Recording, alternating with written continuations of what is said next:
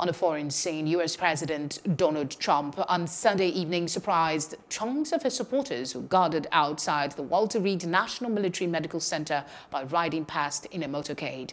Trump wore a mask as he waved from the back seat of a black SUV that crawled in a caravan of vehicles in front of the military hospital where he is being treated for COVID-19, while supporters waving Trump 2020 flags chanted USA, USA.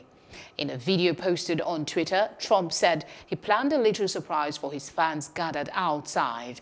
Trump arrived at the Walter Reed National Military Medical Center on Friday, just hours after publicly revealing that he and his wife, Melania, were infected with the novel coronavirus, an extraordinary twist that has upended a lot of debate.